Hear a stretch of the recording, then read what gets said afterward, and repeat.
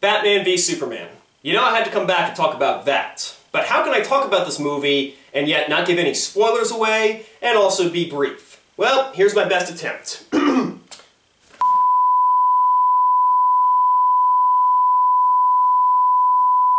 No, this is not the worst movie I've ever seen. Yes, there are people that really love this movie. I even really liked parts of this movie, but it's all so crammed in there, along with a shoehorned Justice League tie-in, that there's no breathing room. Nothing that's good in this film is given the proper time to develop. Batman and Superman are done really well at times in this movie, but when they f*** up, they really them up. Ben Affleck really does a great job as Batman, I have to admit it. Unfortunately, there are certain aspects of this Batman that you may have heard about already.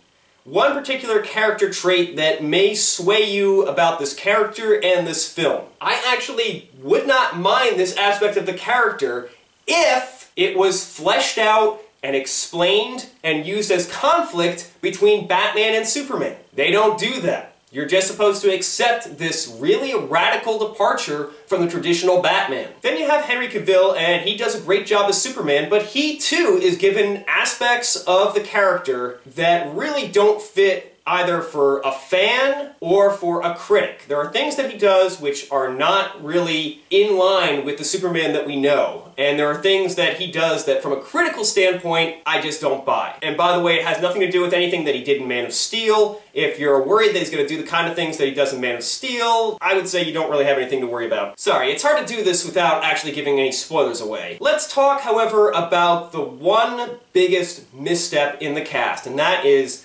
Jesse Eisenberg as Lex Luthor. We all knew it was a bad idea, and guess what? It is. He's ridiculous! He's hammy, he's annoying, and he's completely ineffectual as the main threat of this movie. The only reason why he poses any threat is because the plot makes it so. He does some things here which he should not, by any logical means, be able to do, yet he does them because the plot says so. I suppose people also want me to talk about Gal Gadot as Wonder Woman.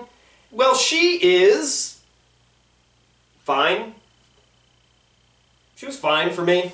I'm not sure why everyone is so blown away by her. There's nothing wrong with her, but I don't get the sense in the little screen time that she has that she has to play Wonder Woman, that she's the right casting choice for this. For me, you could have cast anyone and she would have been able to do the same things just as well, because there's not that much for her to do, because again, everything's being crammed into this movie. I think the real judge of whether Gal Gadot will be good as Wonder Woman will be the Wonder Woman movie. But the biggest misstep of this movie is that it does not deliver on its selling point. The biggest reason why anyone wants to see this movie, the biggest reason anyone's excited for it, is to see Batman and Superman on the same screen and possibly fight. But Batman and Superman actually don't get that much screen time together. And there's no real clash of ideology, there's no real clash of Superman's tactics versus Batman's tactics, the way they do things, the kind of stuff that you would expect from a world's finest or a clash between Batman and Superman, you never really see that. And if you're for some reason hoping that this movie is going to be a 2-hour slugfest between Batman and Superman, you're going to be really disappointed. I know that's a spoiler, but it's worth spoiling because you're probably going to be disappointed if you expect like big, huge battles between them. There's really only one big fight, and most people like it. I'm probably the only one who doesn't. Not because of the result. I hear you already saying that in the comments. Hear you, read you, whatever. My problem is it's not a good fight. Not a good setup either, but it's not a good fight. If I get into a spoiler discussion, which I hope to do, I'll go over what really makes for a good fight. But for now, I hate to make the Marvel comparison, but watch Daredevil Season 2, the first couple of episodes, and you will see how you properly do a confrontation between two very different heroes, both in the physical aspect and in the verbal aspect.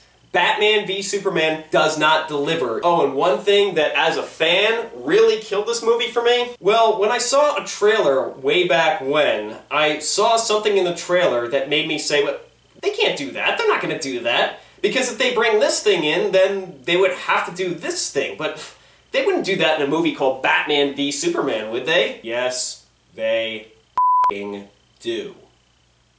And when that happened, some people ate it up. I even heard like a teenager or a young kid tearing up at this moment. But for me, my reaction was more like, no! No! No! No! No! No! No! No! No! No! No! No! No! No! No! No! No! No! No! That story belongs in its own movie. But thank you so much for ruining that possible storyline. Well guys, I'm really sorry to return on such a negative note here, and I'm sorry that this review is rushed, but I want to avoid the spoilers. My overall opinion on this movie? Not good. There's nothing wrong with you if you disagree, and as a matter of fact, if you disagree, I want to know about it. Write the comments whether you agree or you disagree. Am I right? Am I wrong? Am I fanboying? Am I just a Marvel fanboy? Well, I'll answer that question. No, I'm not. If anything, I'm a DC fanboy. And that's why I'm so pissed off. In fact, I'm so pissed off that I almost put this thing back on to slay this movie properly.